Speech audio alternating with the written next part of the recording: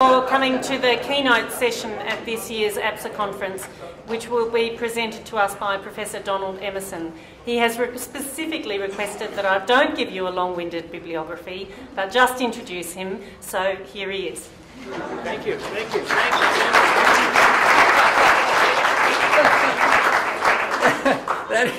That is not only the most recent introduction I've ever had, it's the best. It really is, thank you.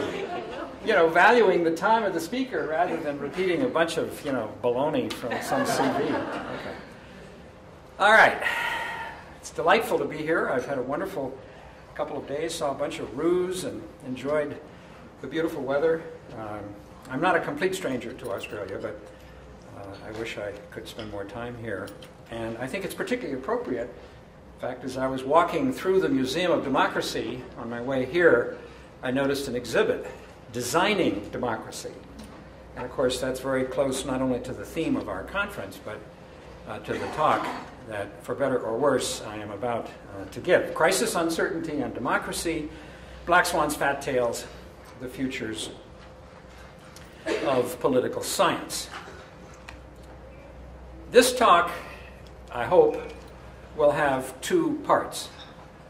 I want to start with some thoughts on the intersections of these three phenomena: crisis, uncertainty, and democracy. You could think of a triangle whose points are defined by the three abstractions, generating three sides, each of them a dyad, a pair, with interaction going on between two abstractions, and that will more or less give you a sort of geometric notion of something I'll try to say, although my presentation will be a lot messier than that rather hygienic image. And I then want to offer, assuming I have time, which with me is always a problem. Incidentally, how long do you want me to talk? Till 12:30. Really? Okay. To leave time for discussion, if I do have time. Otherwise, I may end up sandwiching it into the discussion itself. To try to draw some inferences from what I will have said for political science, and also particularly for the nature and future of political institutions. Now, these are cosmic subjects, truly vast subjects, and the hubris that is required to address such cosmic subjects is obvious. But you must remember that I am an American. Hubris has long been our national brand. That is what we used to do. And thus, perhaps for old time's sake, I may be indulged this one last nostalgic act of sheer presumption. As my country implements conventional wisdom by sinking rapidly into geopolitical oblivion, turning into a version of what we used to call the Soviet Union, namely upper volta with rockets, although we may not be able to afford the rockets, in which case we will become merely upper volta, which prophetically no longer exists. All right, end of intro. This is part one, crisis and uncertainty, the first side of the triangle. Black swans, fat tails, tipping points, outliers, randomness. I assume this literature, which you can hardly avoid when you walk through an airport bookshop, is more or less familiar to all of you, or at least the terminology is familiar. Although I gather that Nassim Taleb did not have Australia in mind when he coined the term black swan, because I am told on impeccable indigenous authority that actually most of your swans are black, and that the exception would be a white swan. And perhaps that's appropriate given the hemisphere that we're on, but it's good to keep that in mind. I won't go into all of these sort of terminology, the terms to define them in any detail, except to assume that we all know that a black swan, actually a black swan by Nassim Taleb's definition, has a third element which tends to get kind of dropped out, and I won't use today. But the essential two elements of the definition of a black swan, as I'm sure you all know, is an extremely consequential but also unpredicted event. Fat tails, of course, refers to the extension of the normal, ostensibly normal distribution. The fatter they are, the more anomalies you have, etc. Okay. Now, it's interesting in and of itself to notice this discourse, and I could, of course, the standard temptation is not to do any empirical research at all and simply generate discourse about discourse. The meta strategy that many of us use because it's more fun just sitting around your office than actually going out trying to interview people. I am going to avoid that to the extent that I can, but I am well aware of the sort of idiosphere that enwraps us and the sense in which, remarkably, as the recent years have gone by, the emphasis has been on abnormality, on irregularity. If you will, you might call this the sort of age of endless surprise, which, of course, come to think of it, doesn't work, because if the surprise is endless, it's no longer surprising. But anyway, it seems important to me on this first comparison to distinguish crisis from uncertainty, distinguish them quite sharply. The empirical case for the proposition that the world has become more crisis-prone is not negligible. I mean, just to take a few obvious examples from the global economy. The Latin American financial crisis, 1982, the Asian financial crisis, 1997. That's 15 years later. And then 10 years later, what, at least in terms of its origin, I think we are obliged to call the American financial crisis of 2008. And I guess, extrapolating this accelerating sequence, the next financial crisis will arrive after 5 years from 2008, which would be 2013. But of course that wouldn't work because that implies a regularity, a predictability, which violates the popularity of surprise. When a crisis does arrive, it is typically evident to all. Uncertainty, in contrast, is a kind of background condition that is often unremarkable. Everyone is always uncertain as to exactly what tomorrow will bring, but that is not necessarily a cause of fear. The unspoken assumption that the title of our conference evokes, at least in my mind, is that crisis and uncertainty are both becoming more and more common in our world. Now, as a working hypothesis, I would suggest instead that it is only crises of a certain kind that are becoming more common, namely crises that are a function of the complexity and interconnection associated with globalization. I think the case for increasing complexity is empirically impeccable, and what is happening is a proliferation of a particular genre, if you will, of crisis, which is very much related to the increasing complexity that the world, and also the internet character of the world, internet and internet, actually, and the vulnerability that tends to stem from that. As for uncertainty, I would argue that when it comes to personal affairs, it's important to keep in mind that the case for increasing in uncertainty is weaker, much weaker, than it is for increasing geoeconomic and geopolitical crises on a global scale. After all, let's remember that uncertainties over food, shelter, safety, jobs, and education for themselves and their children certainly do remain the daily experience of a great many people.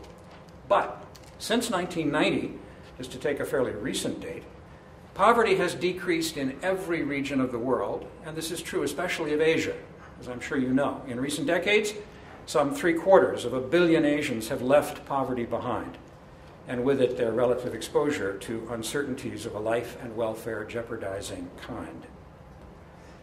It's interesting that in the realm of hedge fund analysts, these, what I like to call street economists, pride themselves on their ability to transform, or I suppose domesticate, uncertainty into risk. The difference between uncertainty and risk in this cohort of professionals is important. And it's interesting to note that in political science, and you're free to correct me during the Q&A, probably because I haven't read enough, I'm willing to say that in political science we haven't really pursued that. That is, to try to turn political uncertainty as a concept into something operationally that we could consider political risk. I think that's a fascinating frontier. It involves a lot of methodological questions that I really don't have time, or for that matter, the expertise really to get into. It also has to do with the extent to which, after all, uncertainty implies unpredictability. And for everyone who calls herself or himself a political scientist, it would be interesting to turn introspectively into one's own conception of the discipline and ask to what extent successful prediction should be a criterion of achievement. Now, post-diction, which is sort of cheating, right? That's what historians do. You explain the past. Prediction, looking into the future, is much more difficult. But there is an increasing sort of zone of political science, at least to my limited awareness, that is involved in an effort to try to systematically and seriously approach the question of unpredictability. The problem is that it's a rather arcane subfield. I'm getting a little off the topic here, but my colleague Bruce Bueno de Mesquita, whose work some of you may be familiar with, reportedly has a 90% success rate predicting extraordinary political events around the world, which sounds absolutely astounding until you realize that that record has been compiled primarily in consultation with the Central Intelligence Agency and therefore is off the record and unprovable, at least to the public eye. And I sometimes tease him about that. His latest prediction, I don't know if this is off the record or not, but the latest prediction is that the regime in Tehran will fall. And there was a time not so long ago where it looked like it might. So, you know, it's not an irrational notion. But over the last, I don't know, 9, 10 months to a year, every now and then when I run into Bruce in the line in the cafeteria, I say, well, how are things in Iran? And of course he says, well, you know, I mean, I didn't attach a time limit to it. You know, but of course, eventually we're all dead, right? So that's a certainty that if you say it now, eventually it'll come true. Okay, back to the point. Uncertainty and democracy is the next kind of pair that I would like to deal with, and I'm moving rather too rapidly forward in order not to run out of time. Uncertainty and democracy. Well, the first and most obvious thing that one should say is that democracy is institutionalized uncertainty. Democracy is institutionalized uncertainty. If electoral outcomes were certain, after all, they would not be democratic. In many compromised democracies in developing countries, what is needed, it seems to me, is not less uncertainty in public life, but more. Acknowledging the importance of uncertainty of outcomes in the justification of democracy should serve as a useful restraint on the temptation to curb uncertainty in democracy's name. And since uncertainty is intrinsically neither good nor bad, political scientists can help citizens and policymakers differentiate between and estimate the consequences of different kinds of uncertainty as they impact democracy. Consider, for example, these two political uncertainties as they relate to democracy. Uncertainty of actor support and uncertainty of ostensible result. The language is a little awkward. By uncertainty of actor support, I mean to capture the fear that political actors opposed to democracy will use it to overthrow it. That they may believe only and cynically in, you've heard the phrase, one person, or for chauvinist pigs, one man, one vote, one time. One time. Only one time. And this concern strikes me as overblown. Perhaps I'm being complacent. Take the fear that if an avowedly Muslim political party is allowed to compete in a democratic election, wins, and becomes the government, it will surely cancel all further elections in order to remain in power under the law of Allah.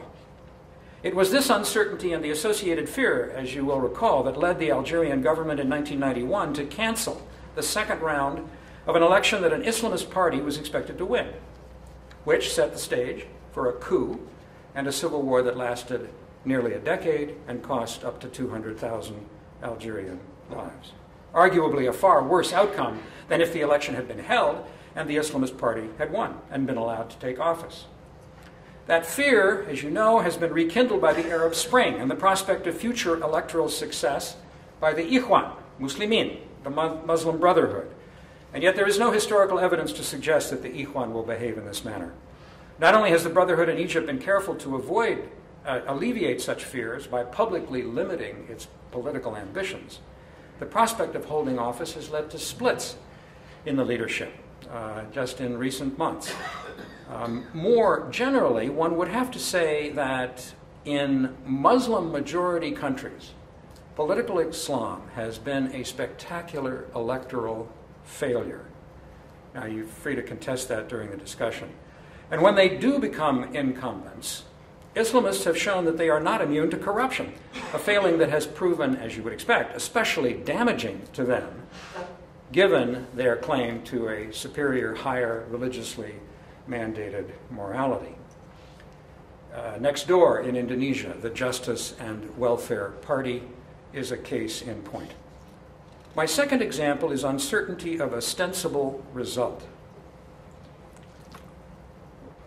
By that, I mean to capture the difference between conditional and unconditional belief in democracy. Uncertainty is central to the nature of conditional belief. If democracy delivers needed public goods, I'll support it. But if it fails to do so, I'll consider replacing it with something else, something that actually works. Deng Xiaoping is not known as a theorist of democracy, but his pragmatic logic nicely embodies that conditional stance. I don't care if the cat is black or white, as long as it catches mice. Certainty is central to the nature of unconditional belief, a deeply rooted faith in democracy not as a means to some desired result, but as an end in and of itself, an se, reversing Deng's dictum to read, I don't care if the cat catches mice, so long as it is black. Right? That's a kind of unconditional, I suppose you could say, ideological commitment to democracy. You might even generate an interesting research design which would look something like this. Let's just imagine that democracy causes the GDP to drop by 1%. Would you still go for democracy? All right, 1%, no problem. Well, what about 10%? What about 15%, 25%? And at some point, even a religious believer in democracy as the only possibility is going to have his or her faith somewhat shaken. So this is a variable. It varies from day to day, year to year in a given population. Of course, it varies from country to country across populations at any moment in time. This unconditional or non-negotiable view of democracy, I don't care if it catches mice or not, seems, I think, to many of us outlandish. But it seems, to me anyway, least outlandish in the United States, where, to quote the American Declaration of Independence, we take these truths to be self-evident.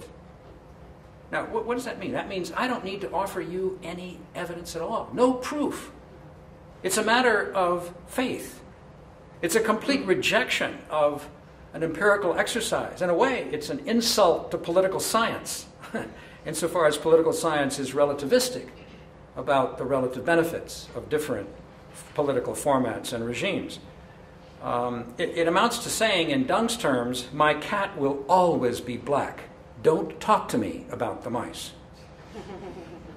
Now, democracy is said to have become institutionalized when it is, quote, the only game in town. You've heard that often. But even if that condition is achieved, it may not be the only game in other towns, or the only game that can be imagined in the minds of citizens frustrated by what they perceive as the inability of the one and only democratic game being played in their country to maintain, let alone to improve, their life circumstances. If I had time, I would go into a detour through the Beijing Consensus. We all know about the Washington Consensus, and the existence or non-existence of the Beijing Consensus is increasingly becoming a topic for academic and also non-academic, I must say, research and comment. I should perhaps note, not sure what the Confucius Institutes in Australia are up to these days, but at Stanford University, we have a Confucius Institute, which sponsored a conference just a few months ago on Tiansha, which I suppose, since I don't speak Chinese, I'm not sure, but should be translated approximately as order under heaven. And this notion of Tiansha was discussed as a possible basis for a Beijing consensus that would elbow aside the Anglo kind of individualistic Western notion of liberal democracy. So this would be a communitarian kind of democracy, in which harmony, that's the buzzword that we run across very often in statements by Chinese leaders, harmony would replace the kind of conflict. I mean, if I said democracy is institutionalized uncertainty, of course it is also institutionalized conflict, at least the liberal notion of democracy. Okay, there is a big difference between changing the players in a game and replacing the game itself. Here I can't resist quoting this morning's Sydney Morning Herald. That's what speakers do. They buy all the newspapers to see if they can work something in. The latest annual Scanlon Foundation survey of Australian public opinion reports that from 2009, it's an annual survey as you know, from 2009 to 2011, the proportion of respondents who think that the government can, quote, almost never be trusted to do the right thing for the Australian people, more than doubled from 8 to 20%, 1/5. Now that may sound perilous, but how many of those respondents would replace the political system itself rather than merely replacing the political actors who form the government? Nevertheless, if the current global financial crisis is not resolved but deepens into a global depression, the proportion of conditional versus unconditional Democrats around the world will surely increase, rendering more uncertain the very future of democracy, at least in its liberal, individual-focused form. Which brings me to the last of my 3 pairs of concepts, democracy and crisis. Interviewed 10 years ago in the immediate aftermath of the arrival of a huge, Australian white swan, an unpredicted, highly consequential event, namely the terrorist attacks of 9/11. My political science colleague David Layton, comparative politics, you may be familiar with his work, I'm sure you are, predicted that 10 years later, that is now in 2011, the legitimacy of democracy would have declined. Now, I don't want to exaggerate this decline in the legitimacy of democracy, but I believe he was right, and if I had time I could generate, I think, at least some, hopefully more than anecdotal evidence to that effect. Certainly among political scientists in the United States, there is no question that the discourse has definitely shifted from a celebration of the third wave, the famous third wave, as the Freedom House ratings are ratcheted upward, right, in linear fashion. And then, partly, of course, not just partly, but in a major sort of way, as a consequence of the end of the Cold War. But then things began to go sour, and you get a plateau over the last, 4, 5 years, and then you get slippage. And so the focus of much academic discussion in the United States among political scientists in our APSA, if I can put it that way, although I know the S here stands for studies, which is somewhat more tolerant, somewhat more eclectic, more comfortably sort of from an epistemological point of view. In any case, the topic of conversation is very often on the quality of democracy, not the quantity. So it's not just the numbers, the ranking of a given country, but what is actually going on the ground. I find that a very constructive thing because it drives us into the field. Generally speaking, without trying to be too flip, I'd have to say that Immanuel Kant has been replaced as a source of quotation by Reinhold Niebuhr, maybe Isaiah Berlin, the crooked timber of humanity, that kind of an argument. There's a certain morning after the third wave effect that is quite noticeable, it seems to me, in American political science. Having said that, I want to shift into what I hope will be the one sort of, aside from what I've said, if there's anything of interest there, I'm delighted. But the one kind of somewhat novel focus that I hope I can bring to this particular talk. And since I'm running out of time, let me just sort of summarize it and then try to fill in just a few details. It is the notion in the relationship between crisis and democracy that the increasing incidence of crises of that global nature that I've talked about, particularly the financial crises, other examples related to connectivity, the Facebook on Tahrir Square, etc., that those kinds of crises are stimulating institutional innovation in a way that I don't believe has been noticed. And this institutional innovation could be loosely described, although I haven't really got a clear handle on it yet. It's just something I've been thinking about, and I did write something about it recently, but just very tentatively. One might say that it is an effort to arrive at institutions that have the optimal trade-off between effectiveness and representation. Now, let me back off a little bit from that and give a little bit of the context here. Let's look through the rest of the 21st century.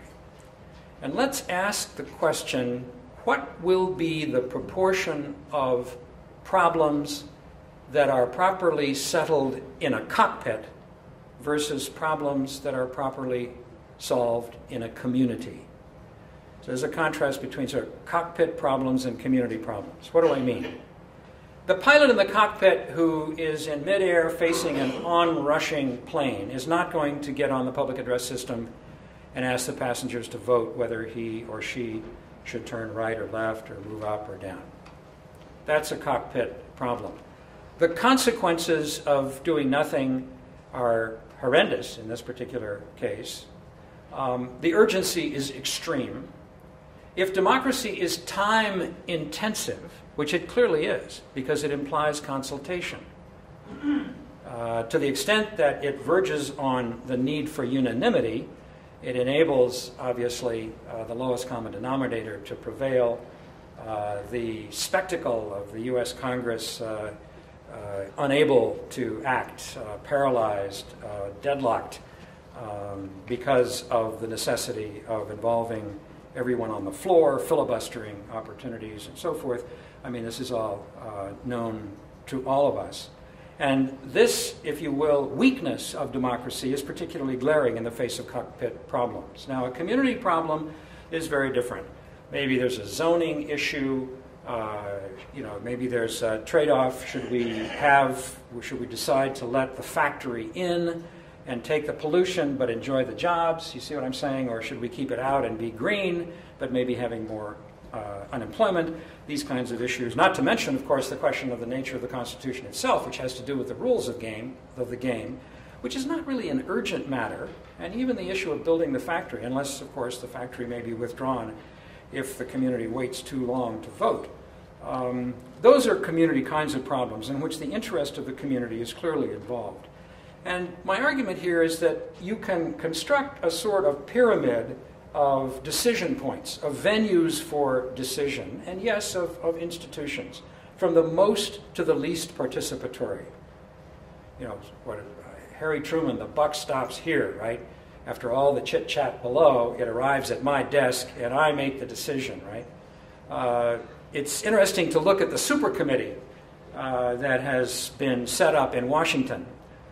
12 individuals, 6 from the Democratic Party, 6 from the Republican Party, involving equally both houses of Congress, that have until the 23rd of November to come up with more than $1 trillion in cuts to reduce the deficit. And if they do not reach agreement, or if they do reach agreement and by the 23rd of December their agreement is rejected by Congress, because this is a democracy after all, then automatic cuts will kick in. I think you know this.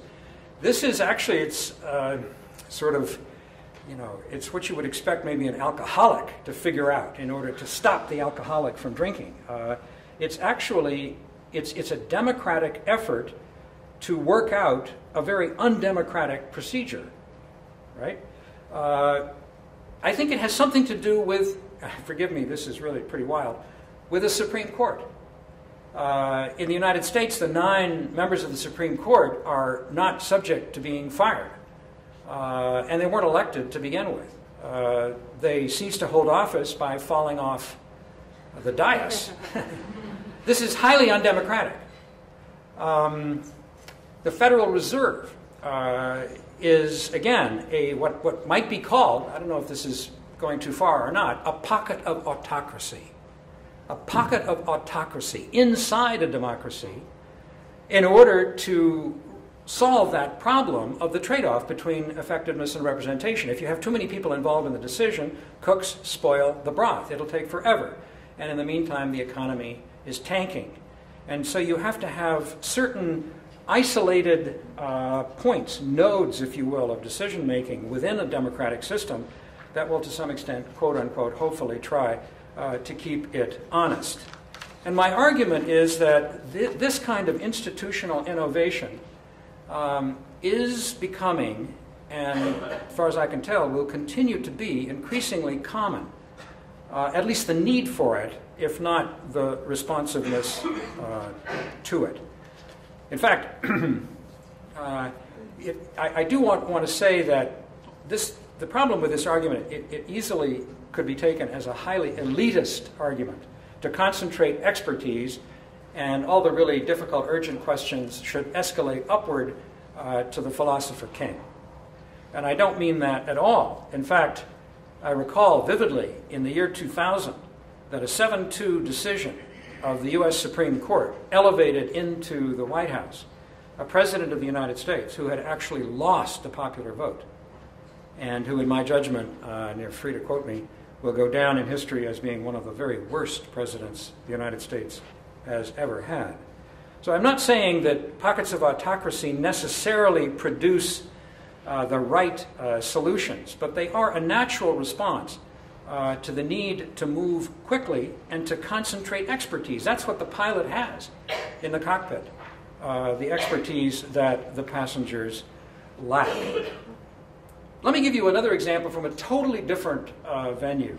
And I do this on purpose so that I'm trying to kind of make the case for the generality of the phenomenon that I hope I'm actually seeing in the real world. Cloud computing. We know that one of the problems we are facing and will continue to face, possibly in more and more acute form, is cyber sabotage, hacking, anonymous. Now, you know, I read the WikiLeaks, they're great, so I have some mixed feelings about that, at least that aspect. I mean, I must say there may be individuals around the world who have suffered or will suffer personally because their identities, and especially in the latest batch, were identified, although I'm struck by the rather mild character of the revelations as far as individual personalities are concerned. But the issue of privacy, the issue of breaching electronic defenses, there are many, many examples that I can point to.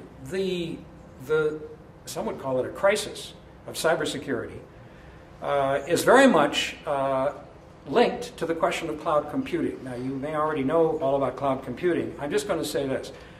There has been and it's maybe because I live in Silicon Valley, otherwise I wouldn't be aware of it.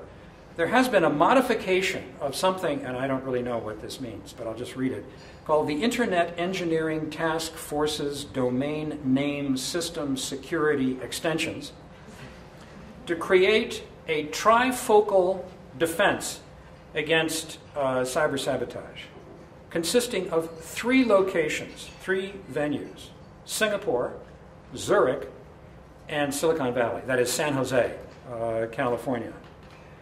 And cloud computing, which, as you know, the idea is to essentially store your stuff on the cloud rather than putting it into your laptop where people can sneak in and steal it or alter it. And these 3 redoubts, they'll be like what an American would think of as Fort Knox, you know, where all the gold is, right, are going to be protected physically and electronically in a way that will make them absolutely, they say, impregnable and invulnerable to attack. Now, I don't have any friends in the hacker community, but I do have a number of friends on the other side of that equation who work for Stanford to try to prevent breaching our security systems, who are of the opinion that creating these 3 locations will be like, you know, creating honeypots for the hackers. That the pride that one would be able to acquire by hacking into, you know, the Zurich bastion, you can see where that's going to be going. So I'm not suggesting that this arrangement will be successful. I am using it, however, to illustrate from a radically different domain my proposition that the ubiquity and increasing frequency of crises of this certain kind is generating a felt need for a certain kind of institution, which is somewhere on the slopes of the mountain, right? Now, here's some other examples. G20. It's not a G1, obviously. I mean, you know, the United States supposedly is on the way down, so that's not an option. It's not a G2 with China. It's not a G7. It's not a G8 with Russia. It's a G20. Now, why is it that the G20 has emerged rather suddenly, right, since 2008, as a venue for taking decisions with regard to the global financial crisis? I mean, I don't know. With all due respect, if we were at a meeting of the G20, it's coming up in Cannes in November, right? The heads of state will be there. Presumably, your head of state, certainly my head of state, will all be around the table. And if you look around the table, how many of them will be experts on finance? Well, presumably they'll have some advisors in tow. But you can see where I'm headed. The number 20 is a gesture toward representation and the legitimacy that comes with representation, especially insofar as if you add up the GDP that is accounted for by these 20 countries, it's pretty massive, not to mention the population. China's there, as you know, and so forth. Australia as well. But it's not a G1, which would be illegitimate, which would no longer be credible. These are compromises on the slopes of institutional differentiation. Now, it'll be interesting to see. I'll try to end here in just a minute. November. Okay, November is in a way going to be a test, sort of this idea. Why? Because we have 3 meetings in rapid order. We start in Cannes with the G20. We move to Honolulu for the APEC meeting, and then we go to Bali for the East Asia Summit. Now, the APEC meeting is a huge meeting. It includes, as you know, not only Asian economies, it includes Latin American economies as well. And there have been complaints from the Asians for years and years that we just get the Latin Americans out of the room. I mean, they have different problems than we do. Their economies are different. You know, they're locked into a pattern with the United States that we don't particularly have. And there are many who say that APEC is failing because it's too large. It's down at the base of the pyramid and cannot reach agreement. The Doha round. What better example to cite as an example of how diversity sabotages efficacy, okay? Or at least participation sabotages efficacy. Another example drawn from a crisis that resulted in some learning, actually, because I don't want to suggest that crises are all to be regretted. You can have a constructive crisis. We remember that the Asian financial crisis was the stimulus for the formation of ASEAN Plus 3 and of the Chiang Mai Initiative, which among all of the various efforts to put together alphabet soup, right, arrangements in East Asia, in my possibly incorrect judgment, has been remarkably successful. Its success is in part related to the ability of the Chiang Mai Initiative to involve in decisions with regard to finance only those economies that matter, so that Laos is not at the table, which is a violation, I suppose, democratically of Laos's right to be there, but is a tremendous advantage insofar as one can get on with the business among countries that can actually influence the state of finance transnationally in the East Asian region. All right, I think I will end with the following conclusion, if I may, and then I really will end. If democracy requires uncertainty of outcomes in order to remain democratic, and uncertainty is a necessary, if insufficient, condition for the occurrence of a crisis, it follows that the challenge for Democrats is not to prevent crises in general. It is rather to design and promote institutions and policies that can cope with crises effectively and legitimacy. We are living in a time that an Indonesian would call pancaroba, massive, sweeping, crisscrossing waves of change. World affairs in the 21st century are becoming simultaneously more complex and less certain. Complexity and uncertainty are interacting in ways that pose challenges to global, regional, and national security. And such challenges are rationalizing and rendering urgent the case for more optimal institutions and the need for political scientists to help design them. Thank you.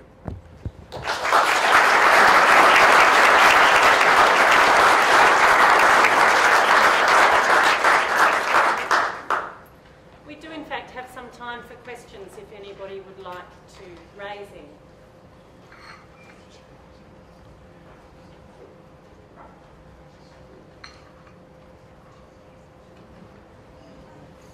You all tuck it out. Well, I really stimulated you.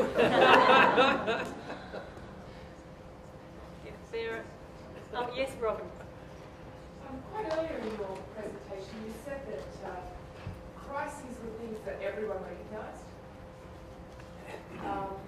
But later you talked about the need for expertise to address crises, where you get the cockpit situation.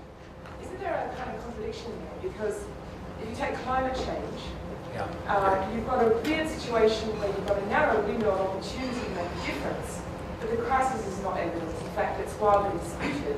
And the harms will be visited upon not us, but subsequent generations. So it certainly is, there's not one that lends itself to a cockpit solution because it's so complicated. So that's a different type of challenge. And with the multilateral negotiations, they've been increasingly likened to the Doha negotiations. And everyone is putting forward this critical mass idea that you just round up the major emitters. But in so doing, you're rounding up the big polluters. And that kind of club is not going to be far-sighted and ambitious. So you've got a devilish problem there. I totally agree. I didn't mention climate change because it does not have that quality of urgency. It is not a black swan. It simply isn't. It's a sort of creeping situation. And one, in this sense, I mean, this may sound, I hope it doesn't sound sadistic, but one would hope for a crisis, because a crisis would focus opinion and move the issue up on the priority lists. And if a plausible, this is the problem, causal argument can be made between global warming and, let's say, wild weather. Now, wild weather would be probably, I mean, I'm not an expert on this, one way of getting through the door of crisis into the house, if you will, of global warming. And increasingly around the world, you know, the fluctuation between drought and flood, tsunami, and earthquake, and so forth, might make that connection more and more plausible. The difficulty is, in the United States, I forget the percentage, but it's just appalling. I'm taking your position here. The percentage of Americans who do not believe that global warming, either they don't believe it exists, or they are willing to admit it exists, but it has nothing to do with human behavior. And in a democracy, those people vote, right? And I mean, take a look at the Tea Party, which is an abomination, an absolute abomination. And one reason it exists is because there are people who are simply unaware of these connections.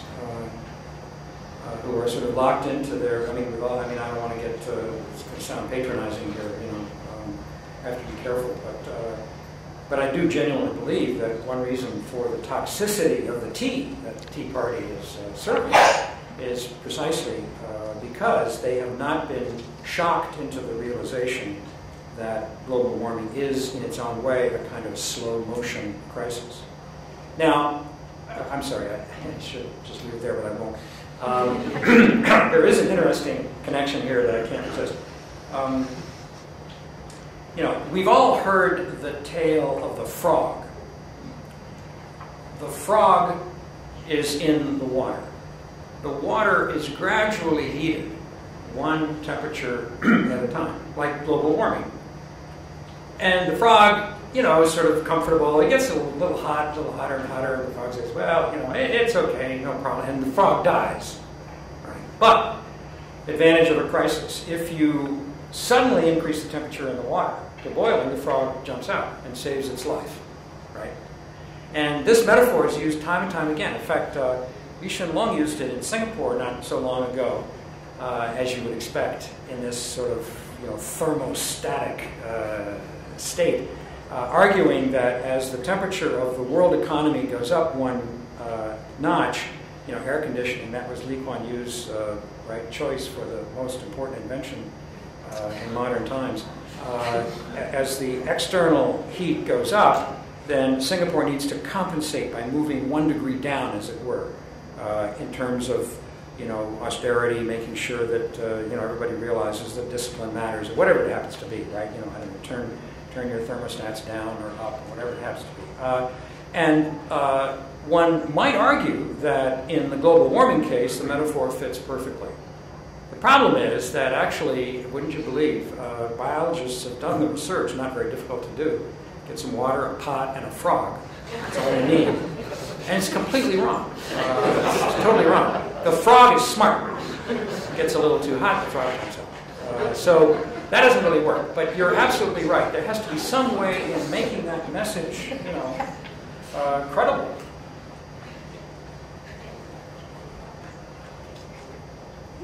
Thank you for the inspiring talk. It was very interesting. I have a question about the specificity of your model for democracies. Because, institutional complexity and institutional innovation, I can see that you would have the exact same problem at the international level if the world was made of authoritarian regimes. They don't need to have the same interests. So I understand that, the specificity of what you say about the domestic level for democracies. But if the world was made of authoritarian regimes, we would have the exact same problem. Yeah, no, I'm glad to hear you say that. And my references at the end to, APEC and the EAS and the G20 were precisely intended to pitch the argument at the transnational or international level. It's interesting that the old debate between the North and the South globally, which I am old enough to remember, right, the new international information order and all of that, which seems utterly archaic, and at the time, at least in the North, was portrayed as a desire of the South to be at the table, right? A representational question. And after all, colonialism in those days was a more recent memory, and so the anti-colonial drive of the South and of the non-aligned movement, and et cetera, et cetera, et cetera. And now it seems to me that this prospect, almost this vector of the involvement of developing countries, and the composition of the G20 once again illustrates that. Indonesia is a member of the G20, et cetera. Or, in a different sort of way, the formation of the BRICS, the BRICS, which is a kind of amazing sort of fantasy. Jim O'Neill is sitting there in Goldman Sachs, and his motivation is purely, well, with all due respect, I suspect, pecuniary. He wants to promote these countries so that more of his clients will invest in them, and then he gets the commission, and so forth and so on. And it's got nothing to do with science or anything like that. And then, or let alone politics, and then the BRICS themselves, having been appreciated and put together in a single acronym, actually begin to meet. Right? And it's one of those institutional design experiments on the slopes of the mountain, on the slopes of the pyramid. And so now, it seems to me that the pressure, as it were, there is no such thing as the South. It's too diverse. And non-alignment has lost all meaning, basically lost all meaning in the absence of the Cold War, of that binary, unless China and the United States recreate that binary, which could eventually occur. And so the issues that I was talking about are absolutely pertinent, as you suggest, at the international level. And at that level, the composition of the individual countries, the internal composition of their political formats is crucial. And that's why the Beijing Consensus is so important. That's actually one reason why I mentioned it. Because if the Beijing Consensus is deeply authoritarian and elitist, then the shape of the world, insofar as that catches on and undergirds new forms of international organization, it's going to be, it's going to be a different world. I have to say that the Chinese are the ones that I have interacted with, extremely careful not to appear to be advertising a Chinese way, a Chinese model. And it is, I think, not coincidental that the literature on the Beijing Consensus is almost entirely written by foreigners, by Westerners, especially journalists, but also some academics. Yeah, I'm really interested in your talk and your ideas, but I wonder in what you just said and also in your talk, are you perhaps underestimating to the extent to which there is still kind of social stratification, not within particular societies and also internationally, and that is what creates a danger for the kind of elitist institutions that you're talking about, that they may be very effective, but they may also be very skewed, very easily captured by particular interests. I mean, the pilot in the plane, everybody on board has an interest in avoiding a crash, but if you think about, for example, the response of a government to a financial crisis, for example, the British government's response, which has been to implement austerity measures on the grounds that this is necessary to resolve a crisis, but those austerity measures are actually dismantling the social welfare system of the UK in a manner which serves the interests of a certain elite group. And so, how does that figure in your account? Yeah, I left this out because I didn't have enough time. Okay, thank you for introducing it, because it's absolutely critical. I wonder how many people in the room even know, I mean, we're a long way from Wall Street, so why should you, that there is an ongoing demonstration on Wall Street, the heart of capitalism, right, to protest inequality in the global economy. Now, the first thing one has to say is that the demonstrators were 200 in number at the beginning, and they're now down to about 50. And yet, if you look at the Gini index, globally between countries, and internally within countries, with some exceptions, but essentially across the board, it has increased rather dramatically in terms of the concentration of wealth in the uppermost percentiles.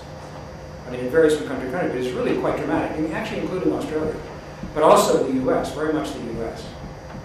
And as someone who is old enough to remember the M word, Marxism, I'm astonished. Where is class in this? Okay, there are some academics who obviously will include it or even focus on it, but as a category that has, sort of political legs in some sense, in order to mobilize people, organize coalitions and so forth, it is amazingly absent. And I have real difficulty understanding this, and I guess my question would be whether, insofar as this institutional form is really elitist in the way that you're suggesting, because I think you would grant me this, it varies. You're absolutely right. The pilot is a very special case. It is kind of biased in favor of the elite solution, because otherwise everybody's going to die, right? I mean, so you're very. Thank you for pointing that out. To the extent that this solution, if I really do have in mind a distinctive institutional innovation, essentially becomes an excuse for elites to perpetuate themselves and to take decisions that are highly inimical with regard to the vast mass of the population, and the Gini index increases. I mean, I don't know. At some point, it seems to me that there will be a massive response. So the fascinating question is, what is the market for, what's the word that we use? I mean, Marxism, or an updated Marxism, or class-based political activity, and how will that market change depending upon what these new institutions, these little pockets of autocracy, end up doing? It's going to be a fascinating story to watch. And you're right, and thank you for including the part that I left out. Andy's next to you. You have 4 people on the list, but I don't think we'll have time. But Andy will next. Okay, thank you very much. You spoke about the Supreme Court, but one of the other great institutions of American politics that's insulated from day-to-day politics is the Federal Reserve. From the long, long list of actors and institutions whose reputations look to have been tarnished by the great banking crisis, the Fed Reserve would seem to be pretty high up that list. The difference with the Fed Reserve, though, is you can't kick the bums out. You don't get that cathartic moment where, despite all of the failures and the suffering that's incurred, you get your one fleeting moment of pleasure where you force them out of office and you see the looks on their faces. So there's a question there about the political debate in America, a narrow question about, is the backlash against politics including a backlash against the insulation of the Fed Reserve from day-to-day politics and political oversight? And there's a broader, slightly glib question, which is in your presentation. Are you in danger of forgetting Churchill's dictum that democracy is the worst possible form of decision making apart from all of the alternatives? It's easier for me to respond to your closing shot. I think I'm arguing that the Churchillian definition of democracy, its time has come. Its time is coming. And that conditional support or instrumental support, Deng Xiaoping style support for democracy in the United States is likely to broaden, in part precisely for the reasons you mentioned. There is something we all know in political science called performance legitimacy, right? Which is not consummatory at all. It's thoroughly instrumental. And we may come out of the current global financial crisis, especially if we're in for a lost decade, Japan style, of a stagnating American economy with perhaps even double-digit unemployment. It's not hard to imagine, a real constituency for not just changing the people who are playing the game, but for perhaps changing the rules of the game itself. Now, in what direction, I'm not sure. Your comment about the Federal Reserve is extremely well taken. I think Ben Bernanke, in particular, has been on the receiving end of, especially from the Republican Party, as you would expect, critique that would appear to almost sort of politicize the office, despite the, it may be a myth, but the ostensibly neutral or sequestered or isolated character of that particular pocket of autocracy. But I don't see that, at least without a radical remaking of the system, it is possible to replace the Federal Reserve. That the Federal Reserve is supposed to respond quickly, and I don't know what you think of QE1 or QE2, or maybe there'll be a QE3, right? And I find it fascinating that the debate that one would have thought might have been settled at the time of the Great Depression between Keynes. I mean, Keynes himself, as you know, was a monetarist. And that's the source of the famous quote, right, when he became a Keynesian.